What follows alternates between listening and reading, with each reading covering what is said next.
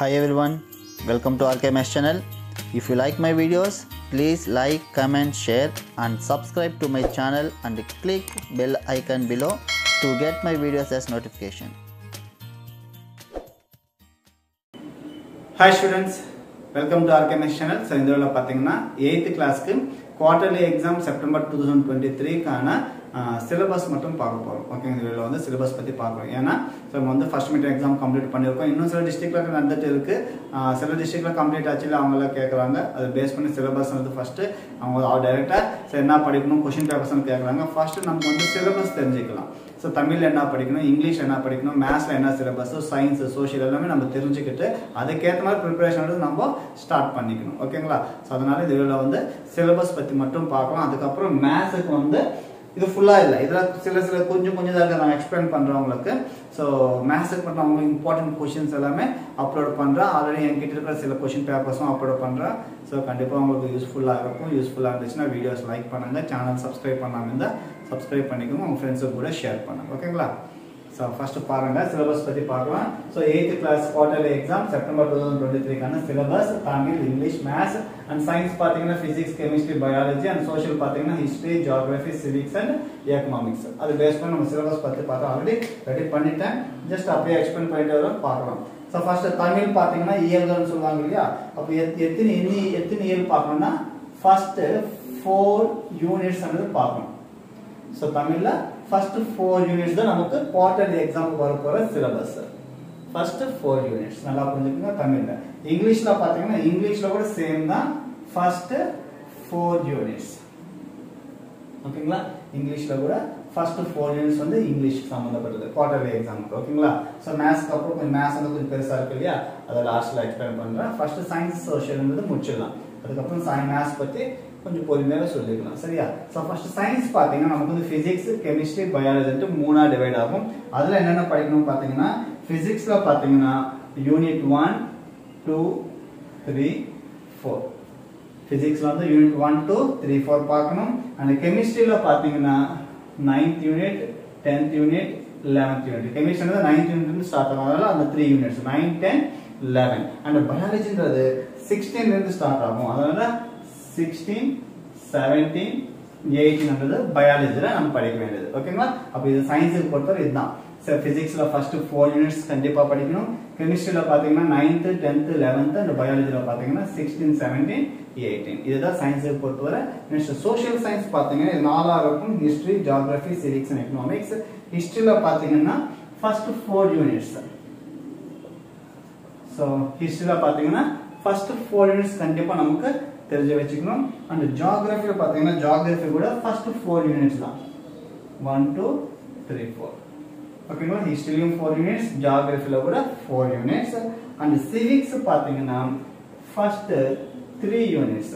சிவிக்ஸ்ல வந்து 1 2 3 தான், 3 யூனிட் தான். and எகனாமிக்ஸ் பாத்தீங்கன்னா ஒரே யூனிட் தான், அந்த ஒரு யூனிட் கூட ஃபுல்லா கிடையாது. ஓகேங்களா? half of the யூனிட் மட்டும் தான்.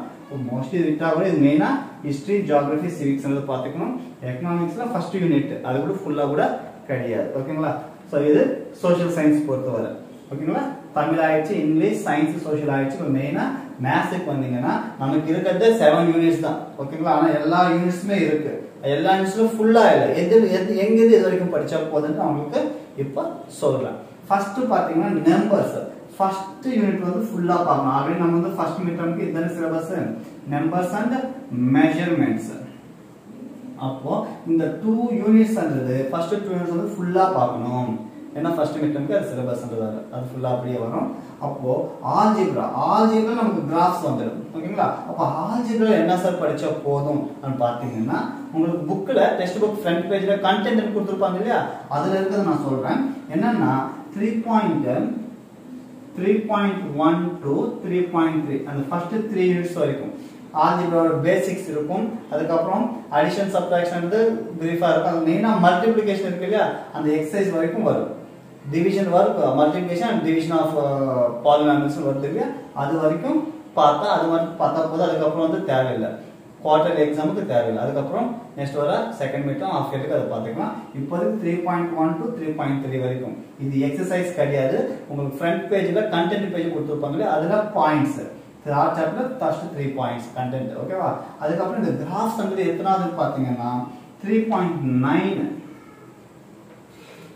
so 3.9 அந்த கண்டென்ட் இருக்கிற 3.9 அது மட்டும் லீனியர் கிராஃப்ஸ் தான் வரும் உங்களுக்கு இந்த 8ல கூட அந்த லீனியர் கிராஃப்ஸ் பத்தி இருக்கும் அது மட்டும் எப்படி அது மட்டும் பாத்துக்கங்க கிராஃப்ஸ் வந்து கண்டிப்பா எக்ஸாம்க்கு வரும் ஓகேங்களா அப்போ ஆல்ஜிப்ரால 3.1 to 3.3 வரைக்கும் தான் just ஒரு 2-3 எக்ஸசைஸ் அவ்வளவுதான் அதுக்கு அப்புறம் கிராஃப்ஸ் டாபிக் பார்த்தா போதும் and life mathematics இது லைஃப் மேட்டர் ப்ராஃபிட் லாஸ் இதெல்லாம் வருது இல்ல காம்பவுண்ட் இன்ட்ரெஸ்ட் அதெல்லாம் வருது அதுக்கு அந்த டாபிக்ல பாத்தீங்கன்னா லைஃப் மேத்தமெட்டிக்ஸ் வந்து 4.1 to 4.4 வரைக்கும் ஐ திங்க் காம்பவுண்ட் இன்ட்ரெஸ்ட் வரைக்கும் காம்பவுண்ட் இன்ட்ரெஸ்ட் கால்குலேட் பண்றோம் இல்லையா அது வரைக்கும் நமக்கு 4th லைஃப் மேத்தமெட்டிக்ஸ் பார்க்கணும் புரியுதா அப்ப லைஃப் மேத்தமெட்டிக்ஸ்ல இதுதான் நெக்ஸ்ட் அதுக்கு 5th யூனிட் ஜியோமெட்ரி பாத்தீங்கன்னா அதுல நமக்கு கன்ஸ்ட்ரக்ஷன்னா ஜியோமெட்ரி வரையறோம் இல்லையா அதோட இதுல வந்துரும் இதுல இருந்து கண்டிப்பா क्वेश्चन வரும் அதுல என்னன்னு பாத்தீங்கன்னா ஃபர்ஸ்ட் ஜியோமெட்ரில வந்து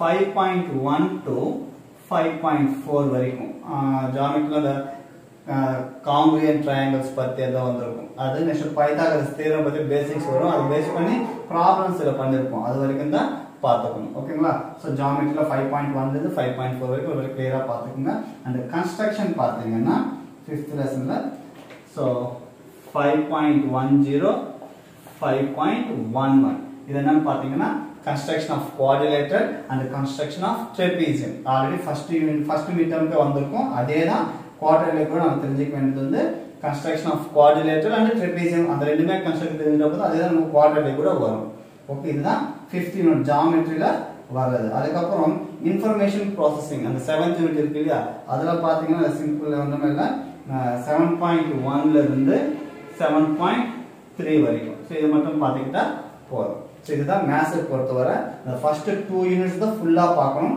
third யூனிட்ல 3.1 to 3.3 and கிராஃப்ல வந்து 3.9 லைஃப் மேத்தமெட்டிக்ஸ் பாத்தீங்கன்னா 4.1 to 4.4 and ஜியோமெட்ரில பாத்தீங்கன்னா 5.1 ல இருந்து 5.4 வரைக்கும் நான் திரும்பி சொல்றேன் இது எல்லாமே எக்ஸசைஸ் கிடையாது பயிற்சி கிடையாது உங்களுக்கு டெக்ஸ்ட் புக்ல ஃப்ரண்ட் பேஜ் இந்த கண்டென்ட் பேஜ் கொடுத்திருப்பாங்க அதுல டாபிக் நேம்ஸ் எல்லாமே கன்ஸ்ட்ரக்ஷன்ல 5.10 to 5.11 and the information processing வந்து 7.1 to 7.3 இது மேத்ஸ் பொறுத்தவரை ஓகேவா சோ இது overall 8th கிளாஸ்க்கான quarterly எக்ஸாம்க்கான syllabus Tamil English maths science social so கண்டிப்பா உங்களுக்கு யூஸ்ஃபுல்லா இருக்கும்னு நினைக்கிறேன் யூஸ்ஃபுல்லா இருந்துச்சுன்னா வீடியோவை லைக் பண்ணுங்க சேனல் சப்ஸ்கிரைப் பண்ணாம இருந்தா சப்ஸ்கிரைப் பண்ணிக்கோங்க உங்க ஃப்ரெண்ட்ஸுக்கு கூட ஷேர் பண்ணுங்க ஓகேங்களா தேங்க்யூ